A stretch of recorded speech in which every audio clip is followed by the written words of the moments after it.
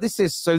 So is the team shit, or do we need one goal scorer because we create so much? Your logic is ridiculous. It's a bit of both. The team is shit, and you need a goal scorer because there is no way there is no human being on God's green earth that's going to look at this current Chelsea side and think 1 billion. There is no one that's. Look at Real Madrid starting 11. How much they cost? Real Madrid starting 11, you could recognize, okay, there's a couple of £100 million players in here. Vinicius, Bellingham, Camavinga, Chouameni. You get it. You understand it. You understand where they're going with this. Same even with Barcelona. I know they have a little bit more turmoil, but you see what happens at Barcelona, for example, the likes of Pedri, you understand what's happening. With Chelsea, they literally have 0 stars in that whole team. They're playing Enzo 10 one week, DM the next week. You're telling me that's a club that has no idea what they're doing? Yes. And do you have a goal scoring problems? Absolutely. Absolutely, you have a goal scoring problem. I hear you on that. Viewers, make sure you're smashing like buttons for us, please. Let's get this to 1,000 likes whilst we are live.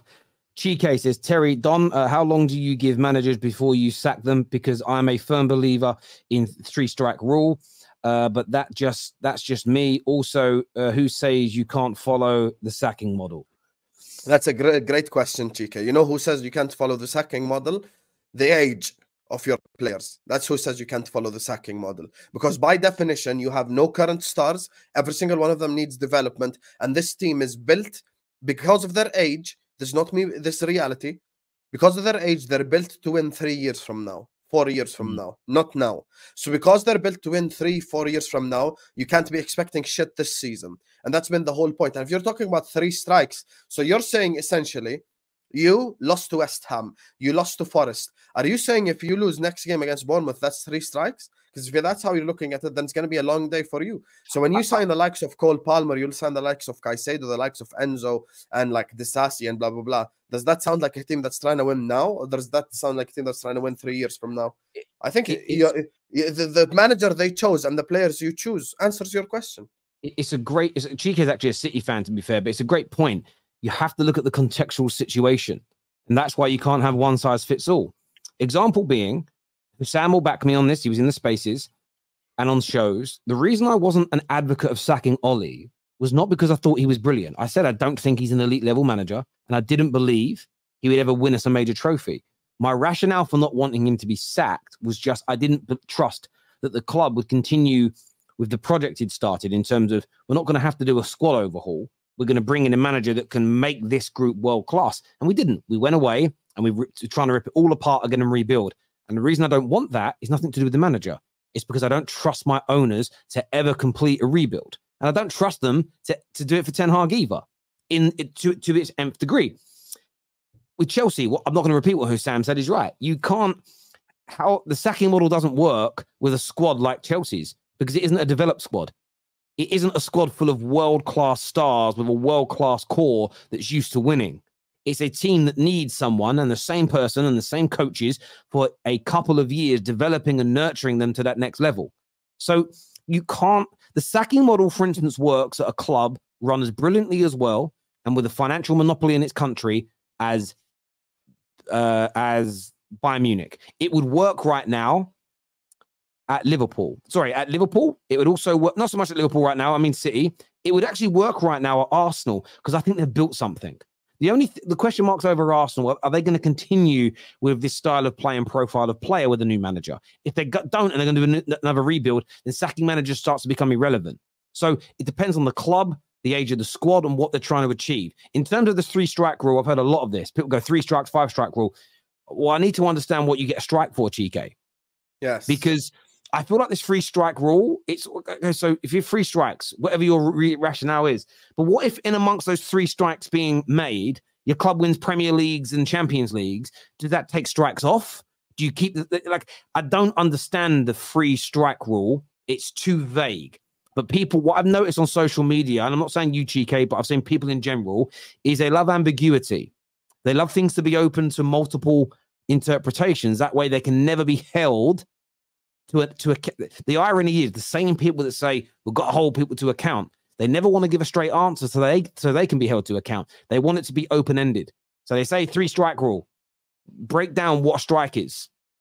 They won't really want to tell you because that way you can hold them to it. If they just say, I'm counting this one this weekend as a strike, and this one's actually a strike, well, you can just, that's willy-nilly. That shouldn't be how it is. But yeah, I get where you're coming from, but yeah, you've got to be balanced in my view, in my opinion. Oh, German's back. He says, nah, if you were very, very sure about Arsenal winning the league, you would just take the bet. No, but that's a dumb point. That's like saying, oh, Terry, I'm going to make a bet with you for like £300. Like what? That's not what the channel's worth, my brother. That's not how life works. I wouldn't sell you my house for $2,000 just because I'm sure of something. Come on, man. Man said 5,000. Are you mad? This guy just made a speech copying what R9 says. Listen to him. I don't know. I never R9 speak English, to be fair, but I mean that in a nice way. Again, I don't know if that's a good thing or a bad thing. Chica says, what I mean is that you give a manager 3 years, and if they don't win a title within 3 years, you sack him. Sorry for the... There's not confusion. Again, so so each season's a strike. Yeah, I think that's fair. But it depends what they do in the season. So if Poch, we're talking about Chelsea, if Poch finishes third, for example, and wins the FA Cup, you can't count it as a strike just because they didn't win the league. Yeah, this in context is a fantastic season for Chelsea. And maybe Chique means title, just means any trophy that year. I think you also have to factor in what they inherited, what they took over. Also, who else is in the league? So a lot of people look at Ten Hag and go, he's had a £380 million to spend. He should be winning the league. But 3 teams in the league have spent more than him in that time. 2 others have spent about the same amount as him. And they were all ahead of him when he took over. So you have to... if I was sponsored as an Olympic runner and they're saying you've got to improve your time this year by 2 seconds, not 100-meter sprint. They say I'm doing 1,500, 800 meters, and they say you've got to improve by at least 2 seconds because I came 8th at the World Championships. They say I improved by 3 seconds, but I still come 8th because all the other people have improved as well. That doesn't mean I haven't got better. Do you know what I'm saying? Like sometimes you have to contextualize the situation that you're in. If people that are better than you also get better, you have to review the situation. Now, you still might get sacked because maybe one of those better managers from one of those teams is now available and you can bring him in. That's fair. But you have to look at the landscape that's out there. I don't think it's as simple as just, well, if you don't win in 3 years, sack him. You know, what if you do 3 very narrow title races where you're getting high 90 points and you're just missing out?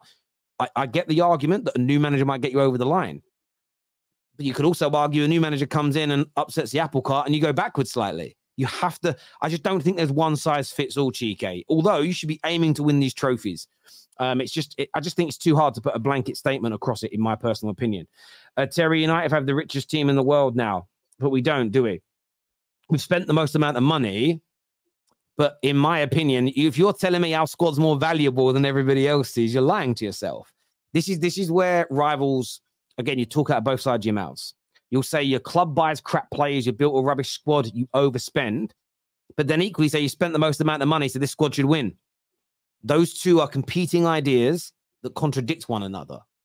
And ironically, you also then say to us, why would you want the Glazers out when they spent that amount of money? At the same time, you say that we waste money and we've built the owners have built a crap squad.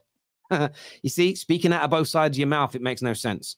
We have spent more money than anybody else in the last decade. We know that. That's why we want our owners gone, because between them and their board, they have mismanaged our money. Simple and straightforward as that. So yeah, we don't have the most valuable squad. You know, what you spent and the value of that squad are completely different factors, in my opinion.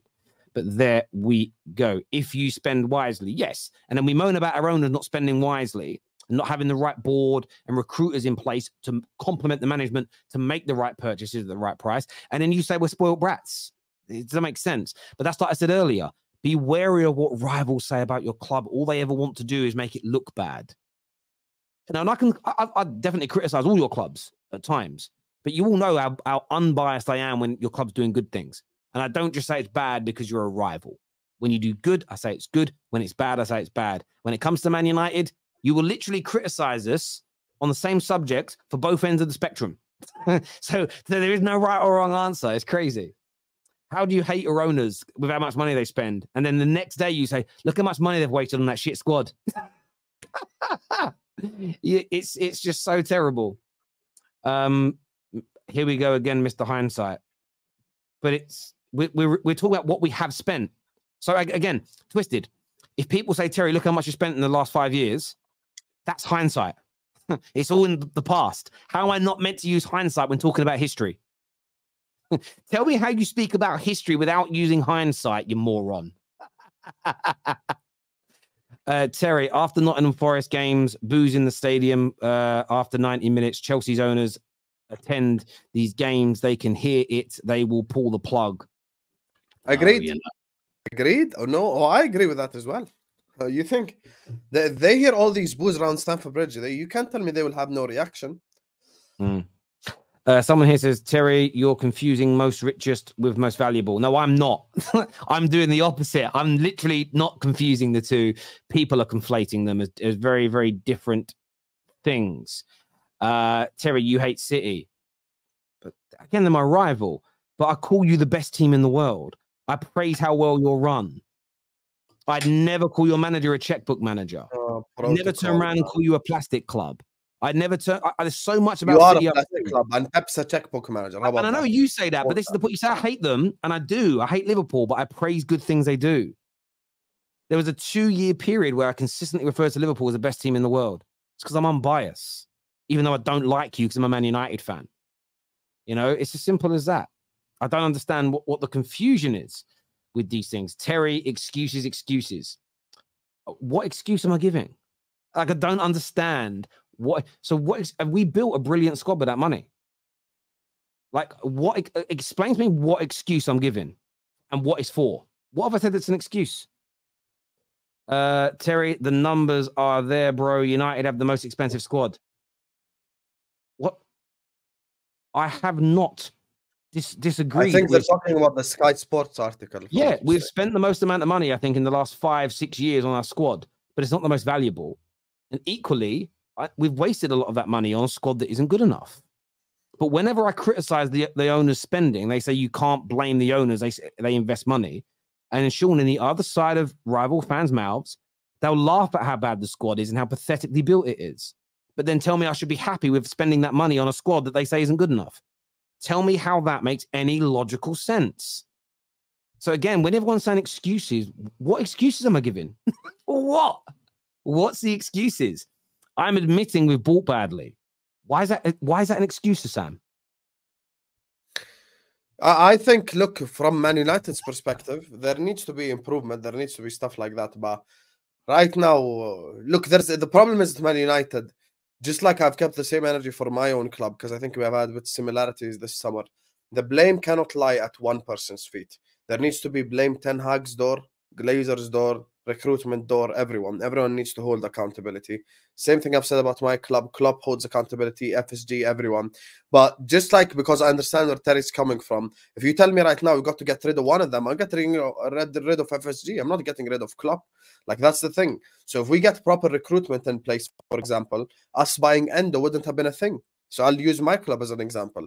If we get proper recruitment in place, we sign a centre back, we sign a DM, we find people out there in Europe on the market that can help Liverpool Football Club. So for me, I understand where Terry is coming from, but at the same time, I understand where others are coming from, because some of these players Ten Hag did want. So now they have to come to fruition, which even you've agreed with, like the likes of Mason Mount. So Mount now has to perform, or Ten Hag has to answer. And Maradon here says, Terry, you back the manager. Yeah, and I'll criticize him if his signings don't work. But that doesn't mean he shouldn't be allowed to buy more.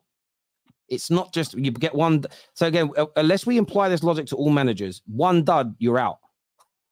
Or one dud and the manager gets a transfer ban. Doesn't make any sense. Doesn't make any sense. Equally, only 1/3 of that money spent that Sky Sports showed has been purchased by Ten Hag. So again, I'm not going to judge Ten Hag on the overall quality of a squad that he has only built 1/3 of in terms of the total spend. We have to get to a time where they put that graphic up and between 90 to 100% of that money has been spent by the manager. Then I can hold him fully to account for how that squad performs. Fully. Like we do with Pep. The team that spent the most money right now is Chelsea, short term. Yes. Oh, I agree.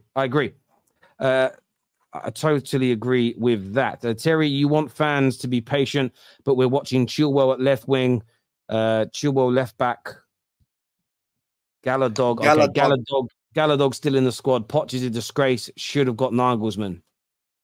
Terry, listen, I just want to ask you something before you answer. Do you understand where I've been coming from last 2 weeks now? Do you understand that I'm not making this shit up? You see right here in front of your own eyes. I get you. There's loads that are not going to have patience. It's impossible to get them to be patient. How would you expect them to be patient? This is the 20 years of their life. They've not been patient. And now they're supposed to be patient. This is the thing. No, so look at him. He's asking the same stuff. So Chilwell left wing. Gallagher still in the team. Blah, blah, blah. It's just so expected of a Chelsea fan to ask this question. Terry has never called out Ten Hag. Absolutely ridiculous. Again, rivals never show up. The one thing, unless we lose, and then you'd have seen it, rivals don't show up to Man United match reactions. Even when we win, I criticize things Ten Hag does. So again, you're absolutely lying there, Solution. Watch more of my content. Terry is the most honest pundit on YouTube. Calls it as it is. Thank you, bro. I appreciate that.